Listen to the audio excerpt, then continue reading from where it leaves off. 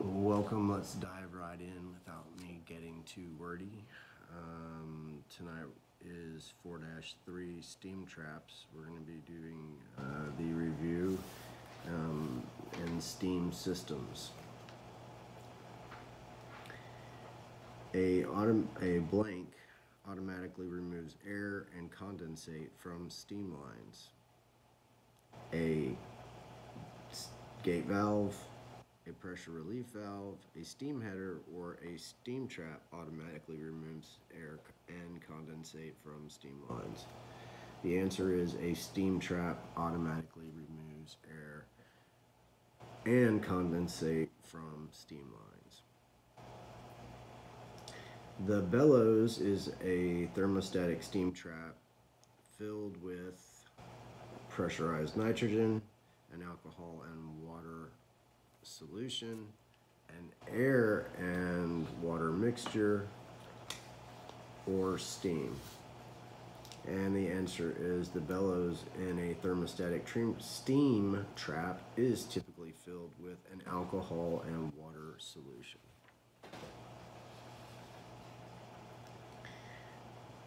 With a float thermostatic steam trap, the thermostatic element opens and closes only to discharge blank: steam, water, condensate, or air. The answer is with the float thermostatic steam trap, the thermostatic element opens and closes only to discharge air. A thermodynamic steam trap has a blank that rises to allow the discharge of air and cool condensate. Is it bimetallic plate, bellows, floating bucket, or single movable disc?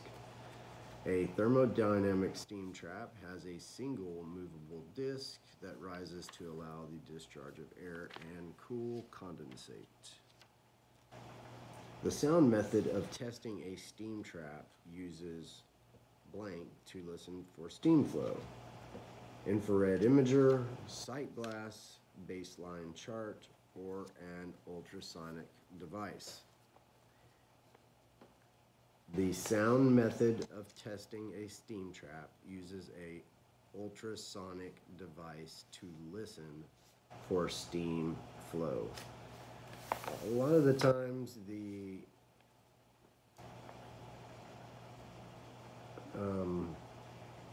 questions I feel like answer themselves in the multiple choice questions. For instance, the sound method of testing, referring to sound and audible sound, to listen, and then your choices are infrared, sight glass, baseline temperature chart, or ultrasonic device, which is the only one that would apply to that arena. We know by process of elimination, we know it's not sight glass, we know it's not an infrared imager, we know it's not a baseline temperature chart. So therefore, it's an ultrasonic device. An inverted bucket steam trap is a steam trap that contains an inverted bucket connected to a blank. Is that a discharge valve, a steam drum, a steam strainer, or a bimetallic strip? An inverted bucket steam trap is a steam trap that contains an inverted bucket connected to a steam drum. Steam separators have barriers placed in the path of the wet steam flow that cause the steam to change direction. I gave you the answer. The latest method of testing steam traps uses a sensor fitted inside a sensing chamber to detect the presence of steam or condensate by measuring its density, moisture content, temperature, or conductivity. The latest method of testing steam traps uses a sensor fitted inside a sensing chamber to detect the presence of steam or condensate by measuring its conductivity. Moving right along, section 4.4, condensate return of steam systems. In the review, A blank is a steam system accessory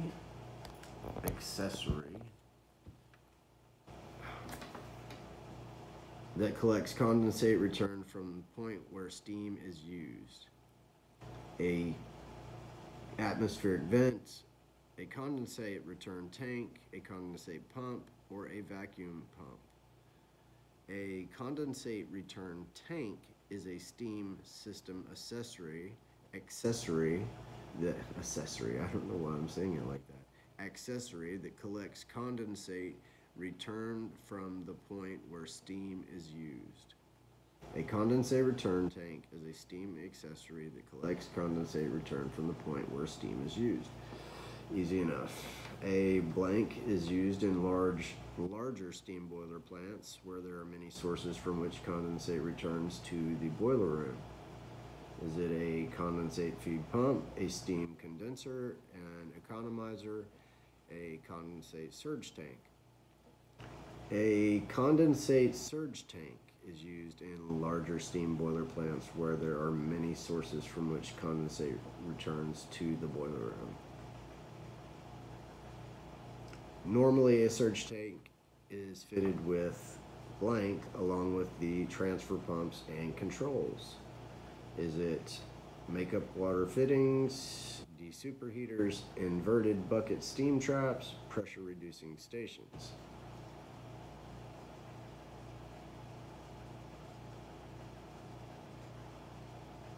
Normally, a surge tank is fitted with a makeup water fitting along with the transfer pumps and controls. Normally, a surge tank is fitted with a makeup water fitting along with the transfer pumps and controls. That's true. A pressure buildup in condensate return tank is prevented by a manhole, a blowdown valve, a U-shaped expansion loop, or an atmospheric vent line. A pressure buildup in a condensate return tank is prevented by an atmospheric vent line.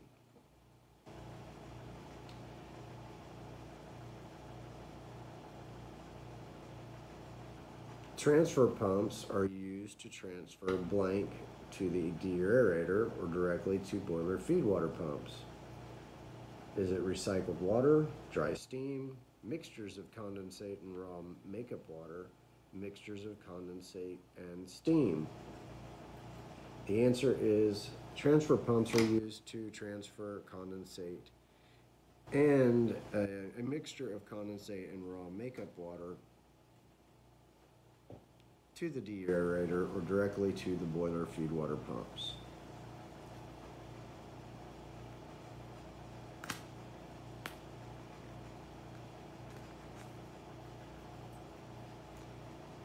A gauge glass may be attached to a condensate tank and used to blank. Indicate the temperature of condensate.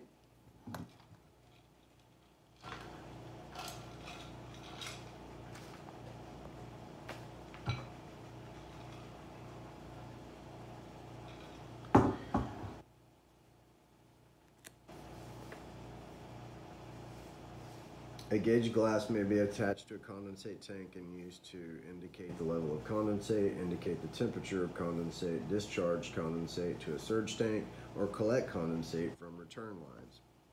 The answer is a gauge glass may be attached to a condensate tank and used to indicate the level of condensate.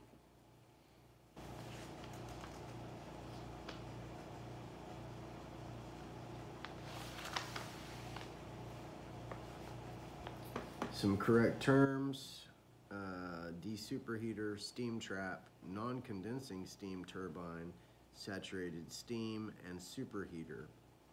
Steam that is in equilibrium with water at the same temperature and pressure is saturated steam. Steam that is in equilibrium with water at the same temperature and pressure is saturated steam. A bank of tubes through which steam passes after leaving the boiler, where additional heat is added to the steam, is a superheater. A bank of tubes through which steam passes after leaving the boiler where additional heat is added to the steam is called a superheater. A steam turbine that exhausts at atmospheric pressure or above is a non-condensing steam turbine. Yes, a non-condensing steam turbine is a turbine that exhausts at atmospheric pressure or above. An accessory used to remove heat from superheated steam to make it suitable for a process is known as a desuperheater. And an accessory that removes air and non-condensable gases and condensate from steam lines and heat exchangers without a loss of steam is called a steam trap. That's right.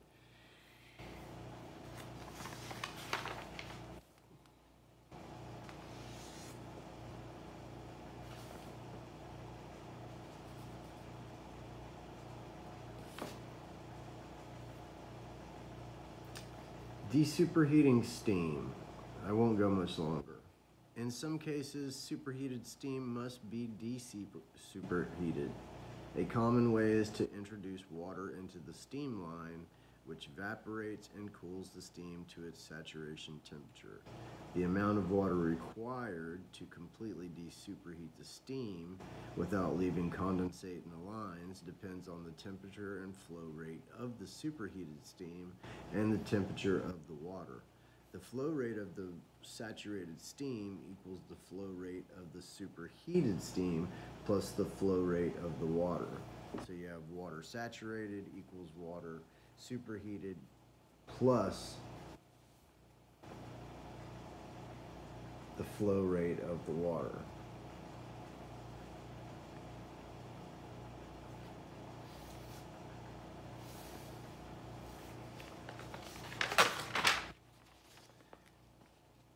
Pressure drops across steam traps. A pressure drop is a measured change in pressure as an object moves through a process. It is the difference in pressure between objects or points in a system. This is sometimes referred to as a pressure differential. A pressure drop is calculated by subtracting the low pressure from the high pressure as follows. Pressure drop equals high pressure minus low pressure. The measured pressure can be in any units with the pressure drop in those same units. The pressure drop will have units in PSI if the higher pressure and lower pressure area in a PSIA or PSIG because the pressure drop represents a difference in pressure, not simply a reading on a pressure gauge. In some cases, the high pressure and low pressure are in different units.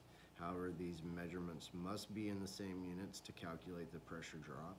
And for example, the pressure drop across a steam trap must have the high pressure measured in PSIG and the low pressure must be measured in inches of mercury of mercury vacuum because the condensate pump pulls a vacuum on the condensate tank. In this case, the vacuum measurement must be converted to PSIG before calculating the pressure drop. A vacuum measurement is negative on the PSIG scale because it is below zero. A vacuum reading in inches of mercury can be converted to PSIG by multiplying the reading by 0.491.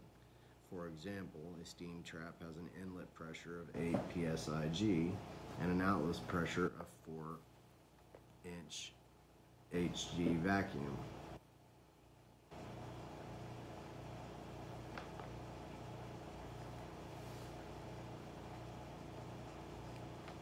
Outlet pressure,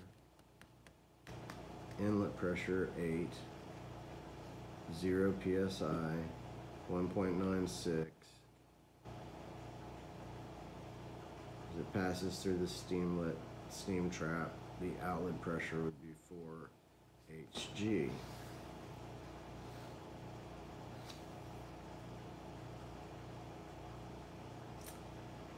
We'll come back to this in another video. I'm tired and it's been a long night.